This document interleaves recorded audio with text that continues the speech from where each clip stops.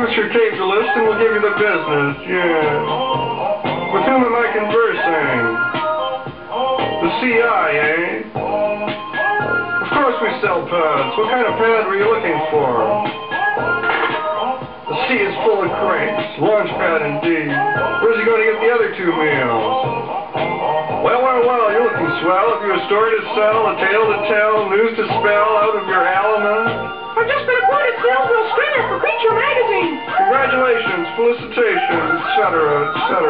I didn't realize you had journalistic qualifications. I don't really. It's just that Creature Magazine needed someone on the scene to keep up with the local gossip. And since I get around a lot and hear a lot while I'm getting around, they chose me for the job.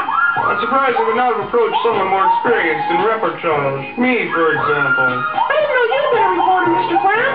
Oh, yes, indeed. I was once awarded a Pulitzer Prize for the best marine interest story of the year. A tale about a rainbow trout finding a pot of goldfish at her nether end. Brings a salty tear to even Gee, that sounds like the big time. Scoop clam I was known as in those days. You sure don't have the show for it. Tell you what I'm going to do, Crepadula. In my travels about Snail's Mill, I too get to hear items of interest from time to time. For a small consideration, I would be only too happy to pass these bits on to you for publication in your magazine.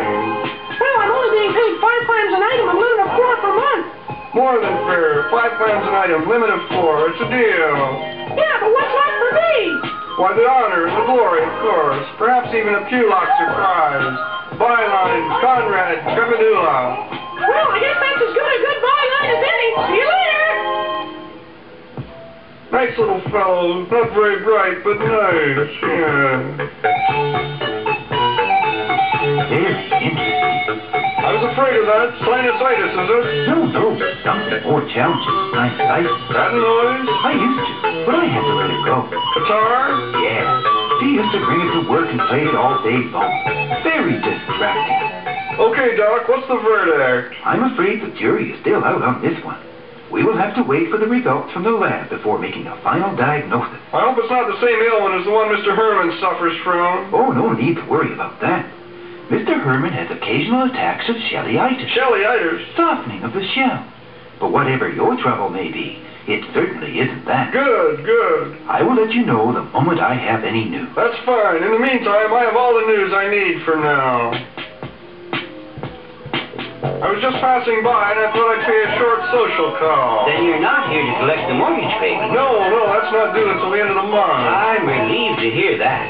I'm not like Mrs. Van Oysterbed, you know, able to come up with any amount of money at any time. Yes, it would be gratifying to be in Mrs. Van Oysterbed's financial shape. Do you know what I heard the other day? No, what did you hear? I heard that Mrs. Van Oysterbed went to the Sandy Bar and Grill for dinner one night last week, ordered the grub steak, and when it came overcooked, she asked the manager to fire the chef. When the manager refused, Mrs. Van Oysterbed bought the restaurant and fired them both. Oh, yes, a bivalve to reckon with. That's Mrs. Van Oysterbed, yes. Is your visit in the nature of business or pleasure? Business or pleasure. It's always a pleasure to be in your genteel presence. You wouldn't be trying to turn an innocent creature's head with your compliments, would you? Oh, I imagine that you get enough compliments in the course of a day to be quite adroit at handling them. Oh, yes. What with poor old Professor Periwinkle's constant attentions, one has to stay alert to avoid being drawn into a compromising situation. I didn't know that old Perry ever got past the Winkle stage. Let us just say that he is not indifferent. Mind you, we give him no encouragement. He is, after all, considerably our senior. Ah, yes, one of those November-December romances, yeah. Good day, Mr. Clown. I hope you are well. Fit as a fiddlehead, yeah. I'm reassured to hear it. I saw you coming out of Dr. Limpett's office. Just a routine checkup. There's nothing like it for peace of mind. True. If Dr. Limpett gives you a clean bill of health, it means you're clean. It means you're healthy, that is. Mind you, Dr. Limpett has been known to make his little mistake. Dr. Limpett? Yes, even Dr. Limpett. Once Neil Eel went in for a recharge, and Dr. Limpett got the terminals reversed. As a result, Neil swam around for a whole month with a very negative attitude. But he is a fine doctor, just the same. Indeed, and that'll do just fine for the doctor. Oh! Snail's really Still worrying about events that caused a prominent local doctor who is ducking a malpractice suit to pronounce a verdict of Shellyitis on the town's crabbiest crab. Well, a multimillionaire is bivalve, bought an elegant eatery, and sacked the entire staff to escape the unwanted attentions of a lecherous old bibliophile who holds sway over the community's young minds in his position as Professor Swimaritus. I can't believe it. What's the heading of the article again? Snailville Snippets by Conrad Crepidula. I certainly never gave any information to Conrad. Nor I. Nor I. Nor us. The only creature I talked to who might have any possible connection with this is...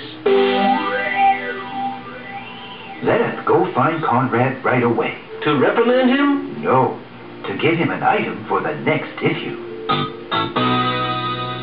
Codfish Daniel, where did you get this? You can come in now. Mr. Glenn wants to know about the source of the information. What information? This. Snellville has learned that its most prominent local sealter, a bulbous bivalve, is in danger of losing his proboscis because of a deep-seated chronic ailment which his doctor has declared to be incurable.